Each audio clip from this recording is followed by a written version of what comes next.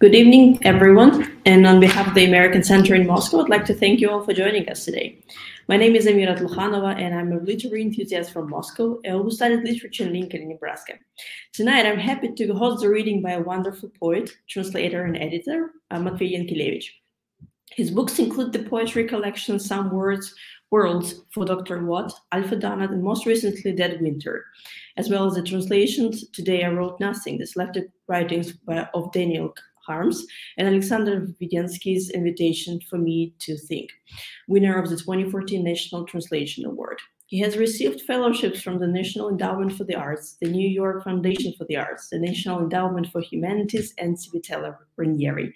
In the 1990s, he co-founded Ugly Duckling Presse, where he produced a variety of books, chapbooks, periodical, and broadsides, co-edited 6x6 magazine, and curated the Eastern European Poet Series. As of 2022, he is editor of World Poetry Books, a nonprofit publisher of poetry in translation. In the spring of this year, he founded the literary small press Winter Editions.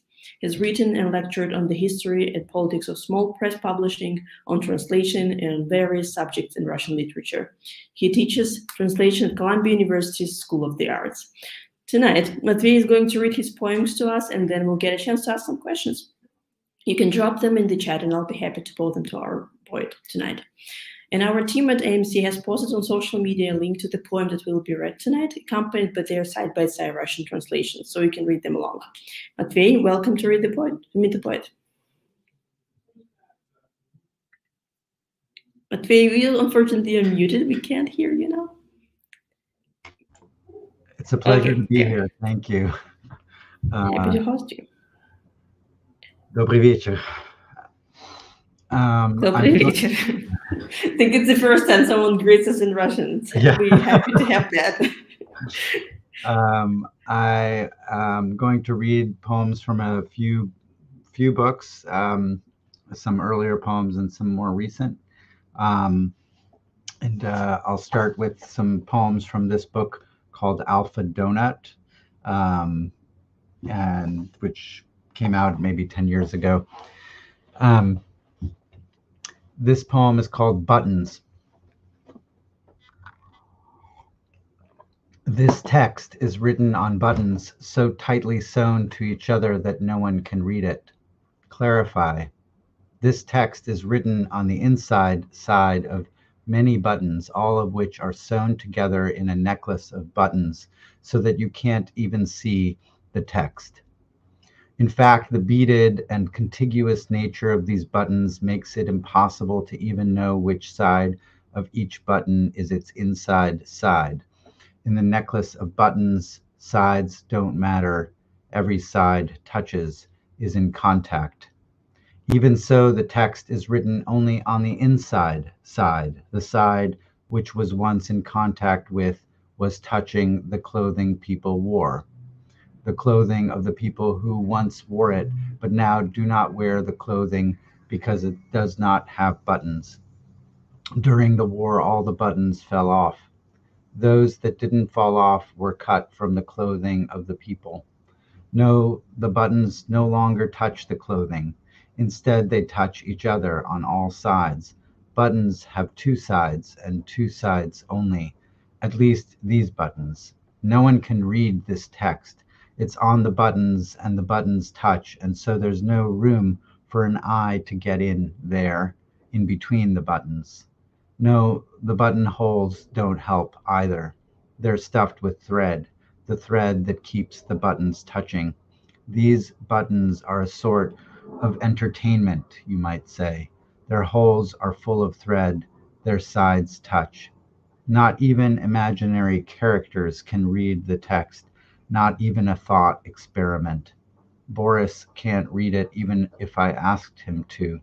Benita Canova can't read it, nor can Nietzsche. The hysteric one can't, and the ontological one too. The buttons are so close together, you can't even unbutton them. You can't even imagine them. These are real buttons. My friends can't read the buttons, and I don't even know my friends, because on one side they are my friends, and on another they're somebody else's friend. Yours, maybe. Their own, definitely. Imaginary, perhaps, yes. Buttons. The buttons. I've never been so afraid of buttons.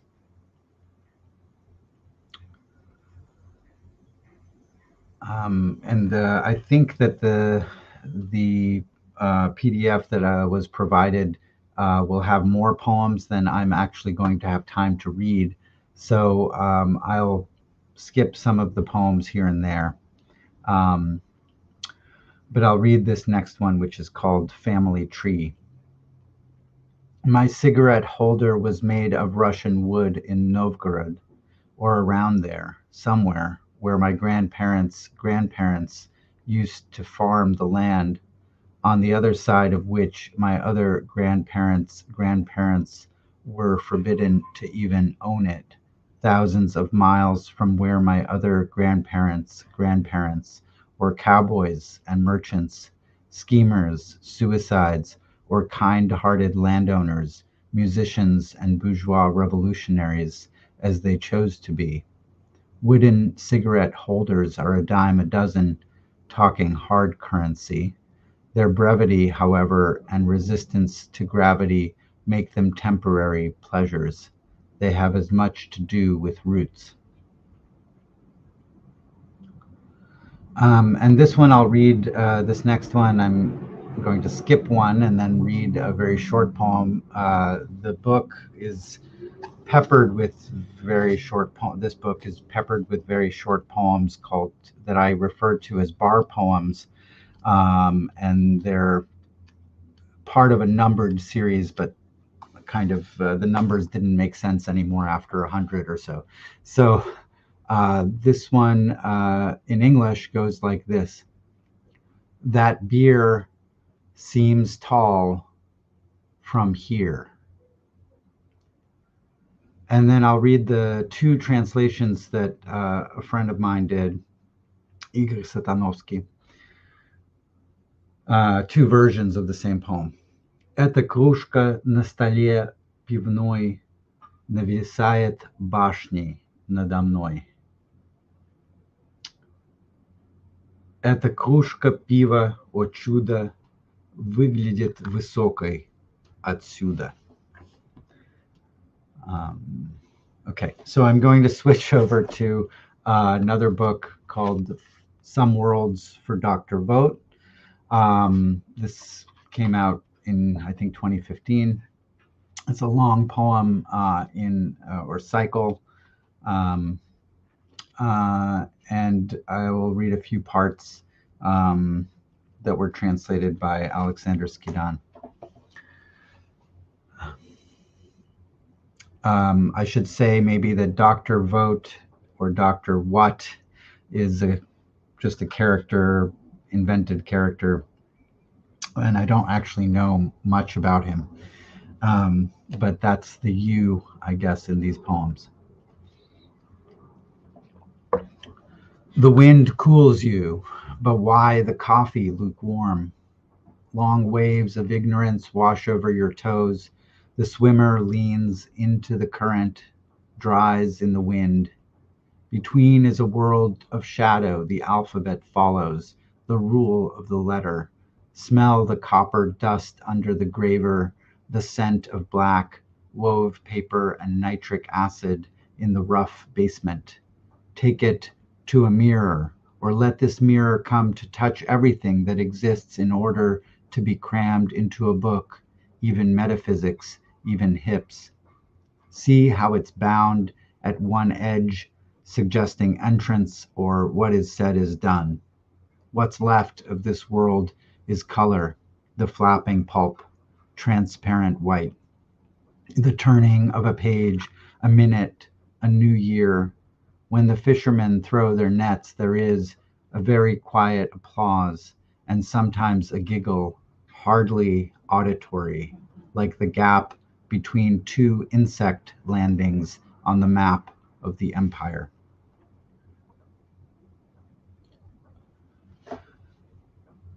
This is number 15 from the same series. Poe's, I should say that this poem takes a little bit of a quote from, or borrows from, a poem by Arkady Dragomoshenko. Pose a world as a tautology or an equilibrium, a state of balance or static, something like the river flows, already redundant. What, in fact, is its shape? For instance, someone gave you this beer so you can't do anything about it. You can drink it as long as you stand relatively still, describing to yourself the view or the way the tree trunks lay in the northern woods, leafless then, save for the ground cover, so that vision is not a noun, but the unachievable form of the verb reading, legere. Greeks choose to speak, Romans pick through the ruins. All this is well known, but bears repeating. Cherry blossoms in the rain, the season's emotional efficacy, to chew the crust, another way to bite down. Even the shapes of Eros, you know, are finite.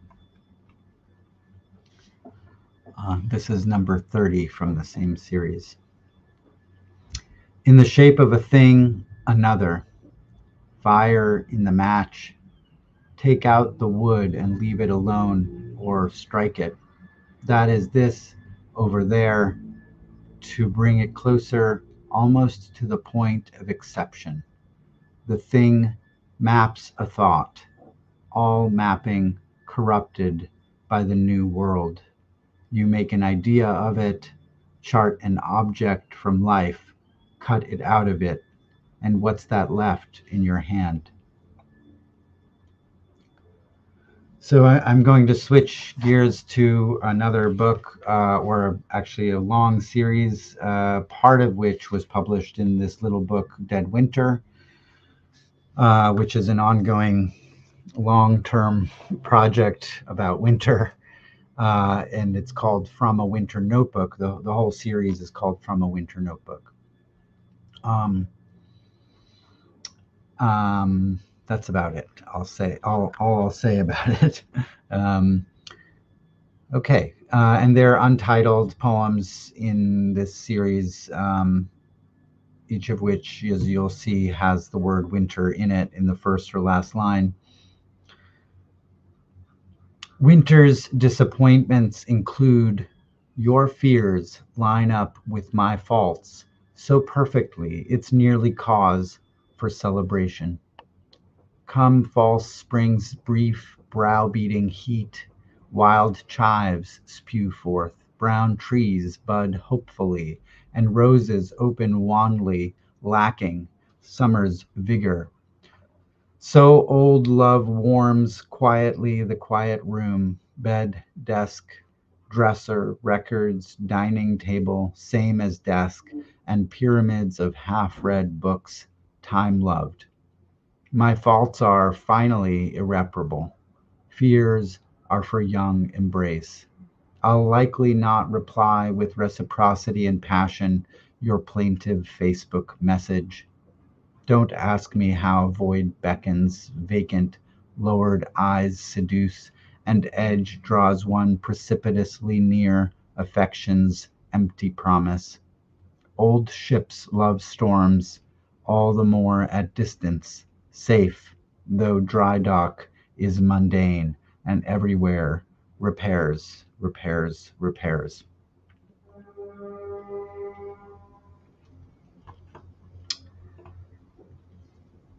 And I'm going to skip skip a few here in this series. This is on page 13 of the PDF. In winter, I begin again to be pretentiosen, and coming home to a record of my successful arrival in the world, I celebrate myself with as mediocre a wine as I can afford to be cut off from chatter.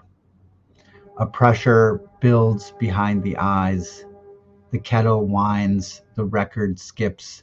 I need not publish this. Just throw it, for I've been good and slept alone and not been touched by anything, not even birdsong, nor friends, nor first snow on ancient wharves, only the cold cement through thin soles in the warehouse where half the lights work.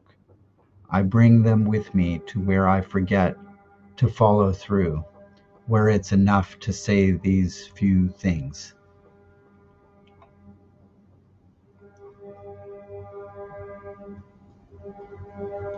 I'm going to skip another one and okay. This one, as many of them do, have a little bit of quotation or reference to older poems. This has a little bit of Mandelstam and a little bit of Pasternak in it, though in a very small way. Winter, a landscape in questions, old punctuation. The floorboards creaking, I step out to bitter moons. Don't worry, the notebooks are all with the proper authorities. Such little things make life, and buttonholes let it seep out. It can happen in no time, and now it's over. The window cracks the landscape into allegory. The grove of spruce or pine, over there, it stands apart. The planner is full, and it's only February.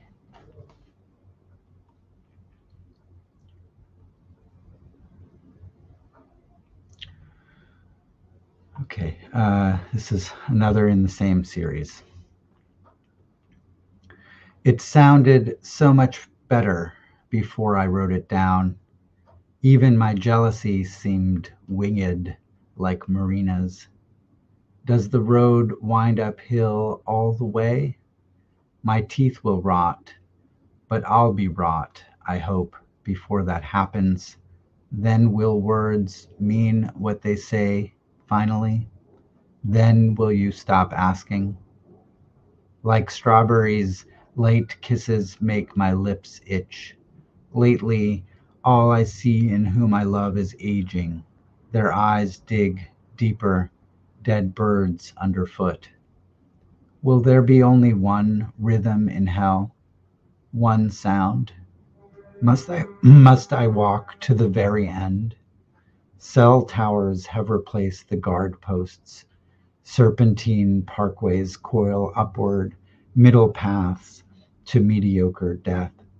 Science finds cigarettes addictive. I feel the same about tomatoes. Actually, it's people, our ken for adaptation. It was my job, they say. I did what I was told. Yes, sir. No, sir. Let's have ourselves one last good laugh at ourselves and drop the curtain. That's what I miss most with you, that laughing. After you had found me frozen at the bus stop, pulled me back, though you didn't want me, running barefoot, naked, over winter avenues.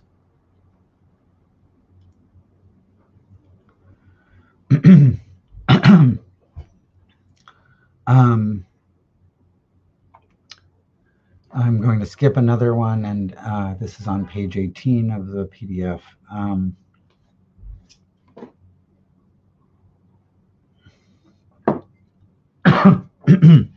My fingers, thorns of winter blackberry or bramble. Shall I dare to touch soft things? I wash in sun's broad disinfecting rays. Some knowledge of the frequency of bugs is on my vita. I comb my hair with sticks. Weeds only grow here. For the transaction that would profit you, I have no assets. But if my word is sweet to you, come sit with me. This pebble will make room for three if we ask death move a little over. True, I have not much to wear for evening, which makes me very little mad as long as you're not vexed by staying home, a word that means not much, but a room to visit, optionally clothed. These days my shadow startles me, it, and could be anywhere the same, while you can change. I'll watch you changing, try to be a poet better than the grass, almost as good as the wind.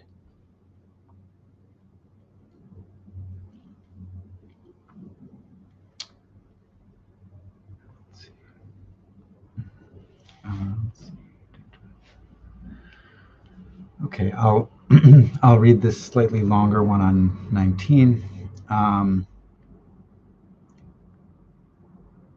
Consciousness here above the winter asphalt. Afar, a grove strikes up a conversation. The time before last left a hand on the bed.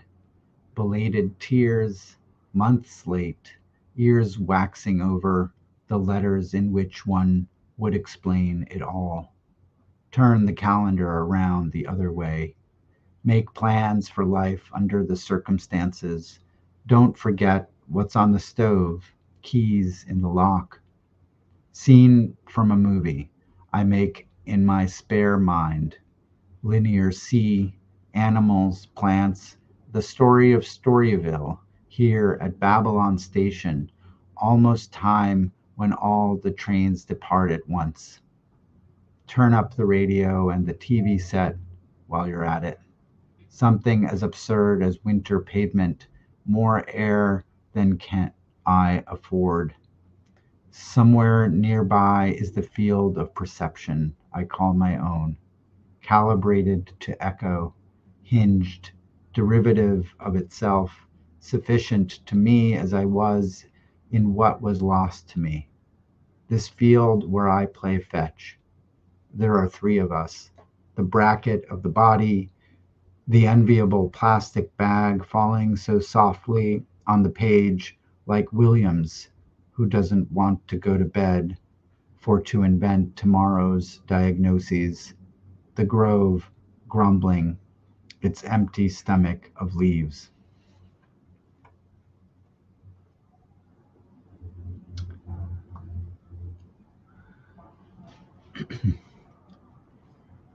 A stifled cottage in the rocks, under the sway and squall of eucalyptus woods grown quick for paper death. Year round I plant and harvest, pace where blue and white hydrangeas line stone walls, through December, then yield to camellias bloom. Cows by the ocean, woodcutters in the yard, weed whackers send the pollen flying. Insects buzzardly complete their gyred memoirs around my unwashed hair. Where snails climb plaster, stone keeps cold longer than the air can hold it. I read Quevedo, smirking to myself, content alone. Drink coffee if it's bitter. To farm and nothing else. Breathe in, breathe out, make do, here to be known as the anonymous master of the winter landscape in temperate climes. And I think finally I'll read this last poem in the PDF that was handed out. As winter went on, every morning's spoon of buckwheat honey resembled more the taste of that isosceles at midpoint of your weight.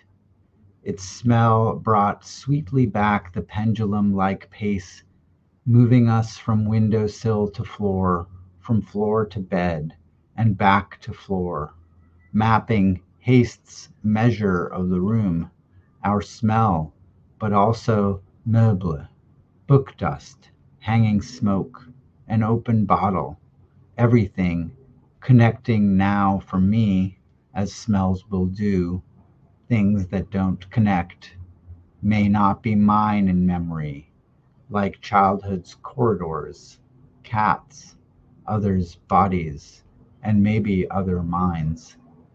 All this from the spoon, sweet, grassy in my nose, cloying almost, bitter on the tongue, yet as clear as memory of pace, of smell, of movement made. Strange, where is the sound of us as we moved with one another?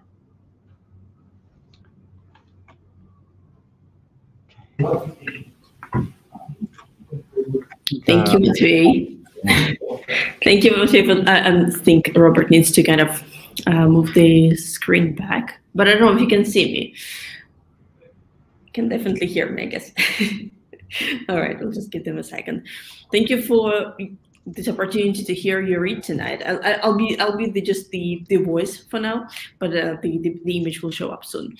Can you tell us a little bit about your background? I know that I think you were born in Russia, if I'm not mistaken, or like how did the Russian kid end up in America and became a poet? Yes, I was born in the Soviet Union, Moscow, of parents from different parts of the Soviet Union.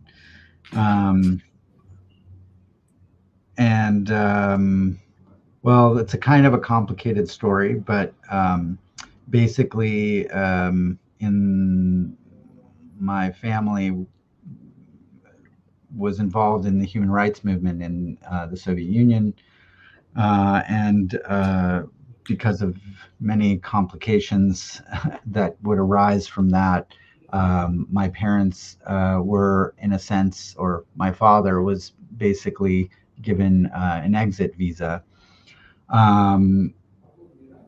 instead of going to prison. So they left in '77 with myself and my sister. Soon after, other parts of the family followed. We ended up going, through Italy.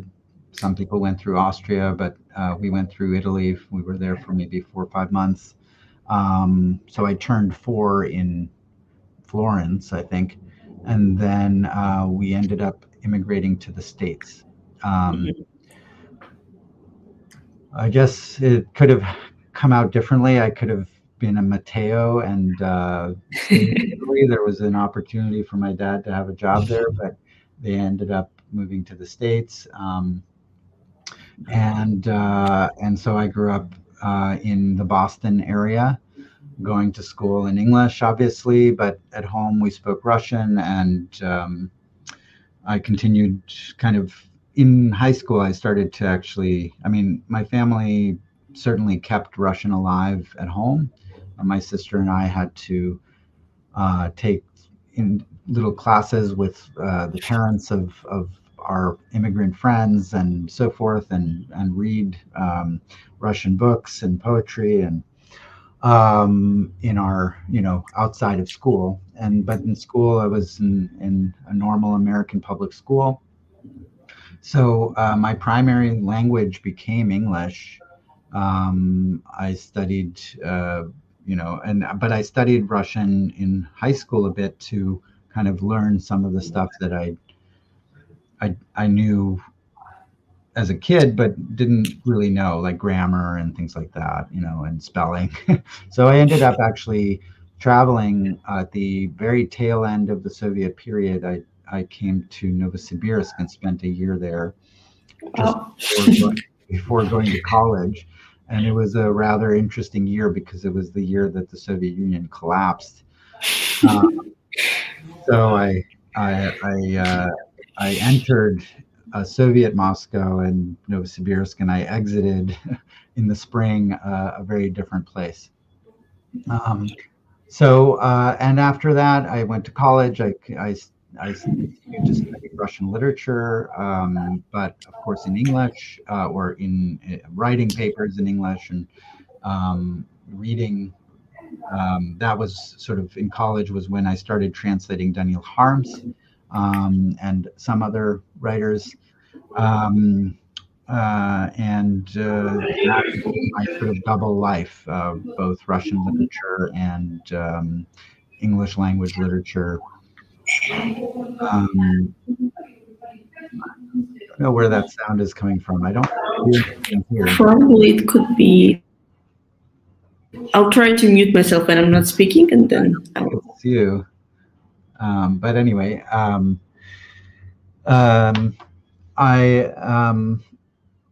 so I was, I think, somewhere in the sense of becoming a poet in English. The background was always the sound of Russian language poetry to some degree, because that's what I heard at home growing up.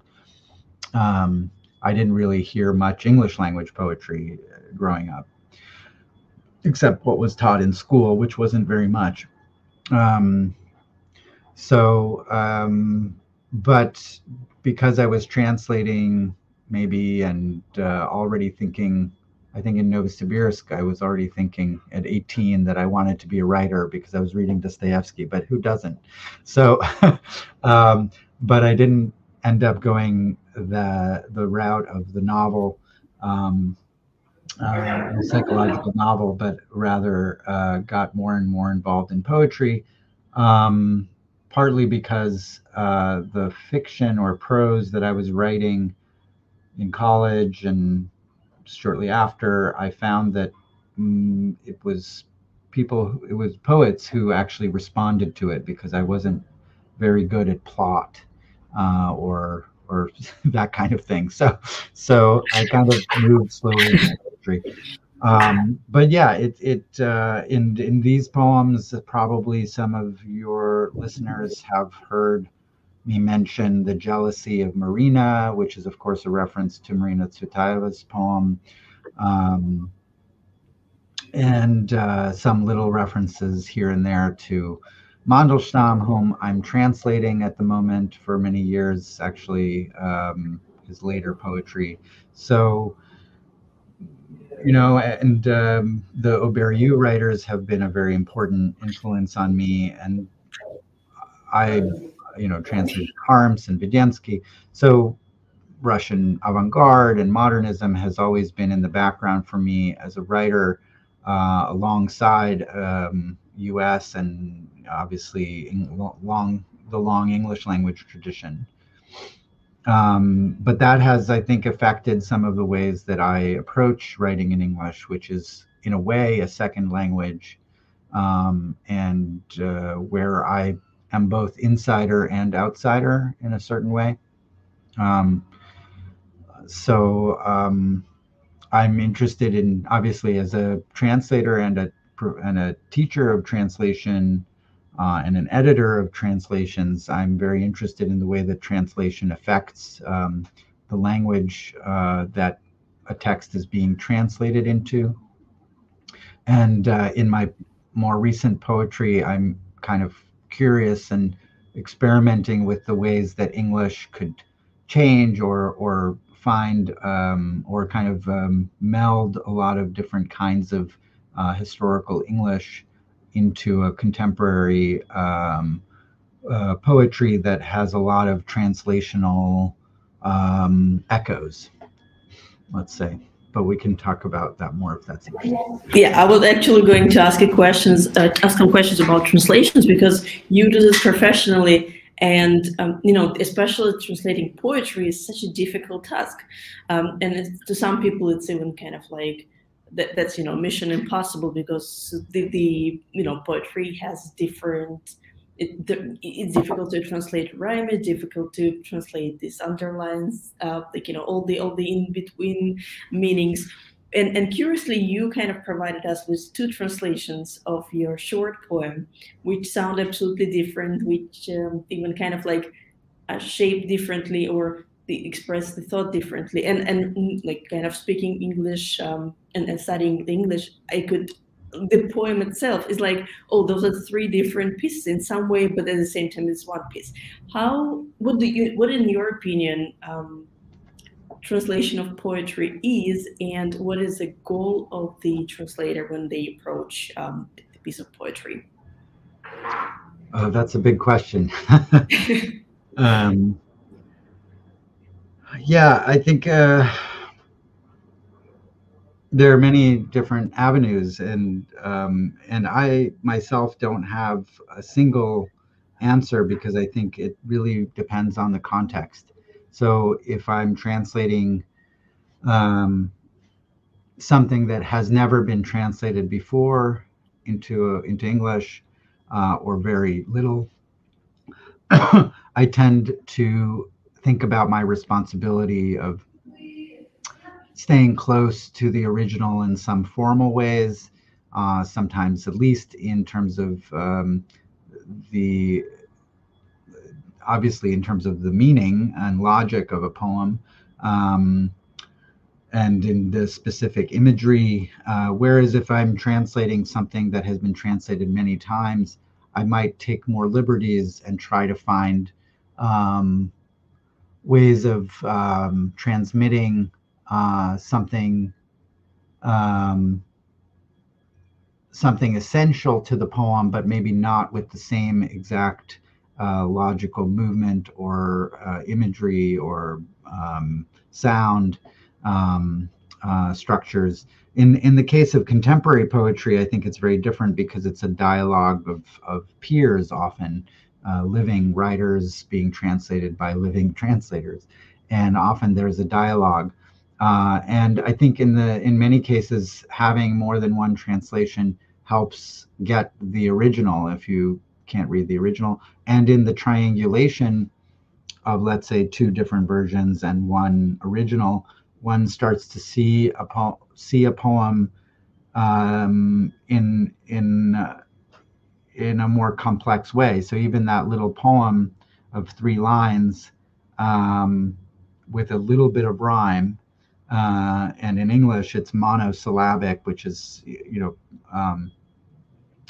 very common for English language, but would be impossible to have just one syllable words in the Russian. So the structure of the language is so different, and there are no actual equivalents between languages. So what happens is this kind of interesting echo that's transformed, a kind of transformation of a poem, or what some theorists have called transcreation rather than translation. One has to just enter the poem as if it's being written again. And I think that makes sense for translating contemporary poets, because you're also trying to be contemporary, and there's no reason to make it seem like from a different time, or but there's a lot of, obviously, oftentimes there's a lot of context that is very difficult to transmit, references to contemporary culture or politics that might not be heard in another language because they aren't obvious to a reader. So then you get into this problem of how do you contextualize certain contemporary poetry, and there are many routes. Sometimes it's adding commentary, which I think is actually quite works very well for both contemporary poetry and especially for older poems where we might have lost a lot of the context and sense of what the references are. But also it can be done by expanding a poem, by adding, let's say, in the original, a word might have two slightly different connotations in a poem, or even a kind of wordplay or something. And then in the if you have to choose only one of those meanings in the translation, then you're losing something very important. And so sometimes I've even experimented with, not being word for word, but adding the other dimension of that word in the translation, so that the English language reader can see that there's more at play than just one decision, one meaning. Yeah. And curiously, like you provided us with the translations of your work, and how does it feel to read your own poems translated into Russian, and to kind of like see the difference, maybe in meaning, or like how, like no, I'll say that. How does it feel to read your own translations? And curiously, you didn't translate them yourself, right? Or like, do No, you? I haven't. In a few cases, I helped the translator with some things that weren't clear, or especially with some younger translators, they were asking me some questions, and I mean, it's very common if it's a living writer, to be able to have that access and ask those questions. But in the end, I can't really tell them the intention of the poem, but I can tell them the particular kind of connotations that I'm hearing in a line or a phrase, or a reference that they might not know or might not hear. But I love reading these translations. I mean, I didn't read the translations, but except for that one example. But when I read them on the page or hear them read by the translators, I feel, I mean, obviously very honored to be translated into another language, but also I feel like they're finding their home in some way, and in some way they're becoming more whole in some strange way, more complete. And perhaps it's something about translation that actually completes a poem. An idea I think that Salon would have had about translating, or several others, and even Benjamin, like this idea that the poem exists in its own language, but it finds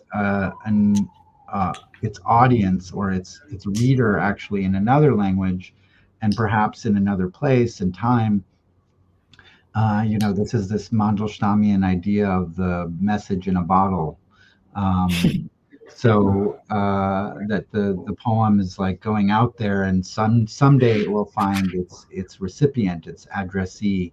And in a sense, when I hear Alexander Vvedensky, for instance, read a translation of one of my poems, it sounds a little bit like his poems, which I really like, but it also sounds like something I wanted to write but wasn't able to write. So there's a sense of completion and a sense of I feel like they become more beautiful in some way, or more precise, maybe, because the translator has to make certain choices to be precise. So there's a way in which I can get away in English with not really revealing what I mean, but in the Russian, then it's sort of revealed. That's so curious. We have actually a question from the audience, but I'm going to follow up on our discussion. Being a person coming kind of like from two cultures not in some way, coming from two cultures, what parts of you where you clearly say like, oh, this is American in me, and here, oh, that's very Russian of me? That's a hard question. Maybe some superstitions are very Russian. The draft, or the knocking on wood, or no. But if I try to answer seriously, yeah, I think I was educated in the States for the most part, and so I have a kind of idea that a sort of a different sense of what education is than I think and it's both good and bad. I mean, I think my ideas about the world are shaped in a lot of ways by growing up in the States. But I can't say that I feel completely at home here either. You know, even though we emigrated when I was very young, you know, going to an American school with another language, starting with another language, is always a sort of probably for a kid is a very strange experience, and one feels different, even if one is not really that different. But there's a whole set of experiences that, you know, I think culturally, probably the way that I like to discuss things or argue about things is a bit more, has more to do with how I grew, how those kinds of things happened in my home than perhaps polite American conversation allows. Um, um, I feel you here. And you know, little things like that are of course, but it's hard to. But you know, if I have a very close relationship or feel a very close connection to a particularly American jazz, I feel it in a very, I think, very American way. Like I feel like I know what it's talking about in a way that I don't think I would know from somewhere else. A kind of interaction with the music and culture that's you kind of have to live it in order to feel it to some degree, although it's supposed to be transcendent of barriers, but still there's some cultural specificity to any musical form, for instance, that you know you kind of grow in awareness of how people interact, how people talk. I mean, as a writer, as a poet, particularly, I'm always listening to the way people talk, and so I think that is it, it constitutes me to some degree to have to hear English around me, and I remember, you know, living in Moscow when I was younger, in my 20s. I spent quite a lot of time there, and sometimes I would feel like this disconnection from English that made me feel like I needed to go back to the States to hear the language around me and sense the culture if I was going to write in English. Um, so I don't know. I don't really know how to divide. You know, sometimes I have dreams that have Russian language in them, and sometimes not. It really depends, but I think that really depends on daily interaction. So if I'm hanging out with my mother and speaking Russian, then I might have a dream in Russian. Otherwise, if I spend the day in English, I might not experience that. That's a very curious. I think that there is a concept, if not mistaken, like mestiza consciousness, where like both identities kind of like chime in, and like you're not there, you're not outside of the river, but at the same time you're not in the river. So it's kind of sounds something like that. But I guess you know better. There is a question from the audience asking, do you have any plans to write memoirs about your great relatives? No. Why not? There is plenty written about my relatives, and they wrote a lot themselves. Both my grandmother and grandfather wrote memoirs, very extensive ones. I don't have a lot to add. And I mean, I think that there are figures in Soviet history, let's say, that I, you know, that I feel have been less written about. And my particular experience of my family's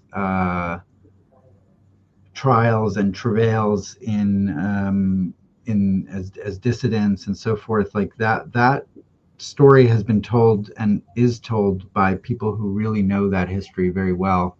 my interaction with it was as a kid. So I could write about being confused about what's going on with my family, but it's not going to be very interesting. But also, I've done interviews and many things for radio and so forth and articles about my experience as a kid growing up in a immigrant dissident family, but that adds a little bit of color perhaps to the story, but it's not the whole story. And the whole story I wouldn't be able to tell really, because it's not what I've studied. So I'm devoting my time that I have to translations of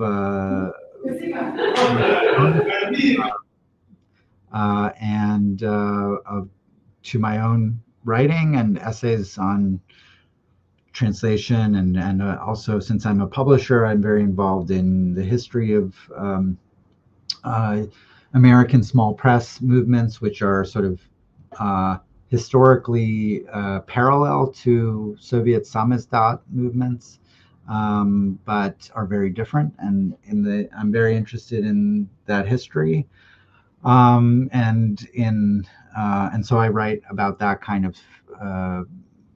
I research and write about small publications and marginal journals, and sometimes in connection with the samizdat tradition that was happening all over Eastern Europe or in Latin America, but that, I have lots to do.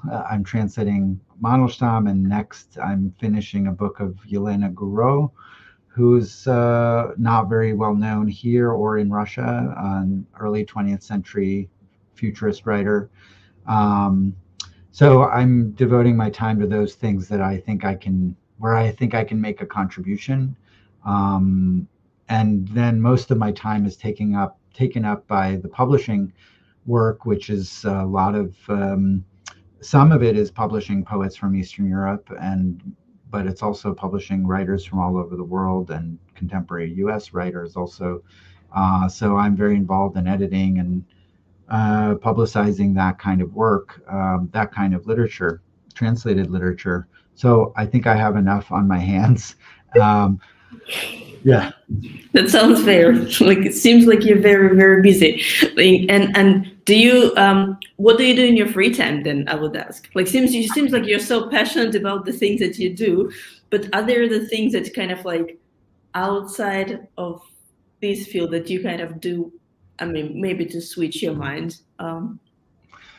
I go to the movies, or I like old movies. Luckily I live in New York, so there's always a distraction. Like yesterday I went to the Whitney Museum and saw some excellent paintings.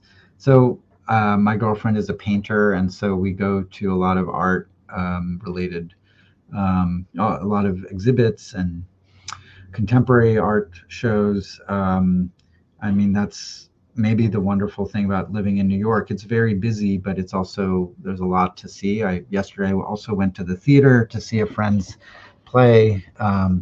So there's plenty to do in my free time.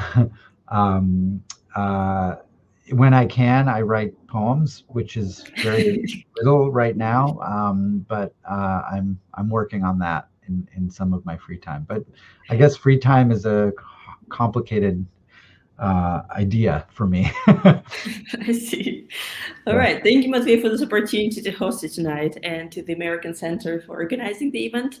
And thank you to the great audience. And please fill out the survey so we can make our events better. Thank you so much. A pleasure to meet you.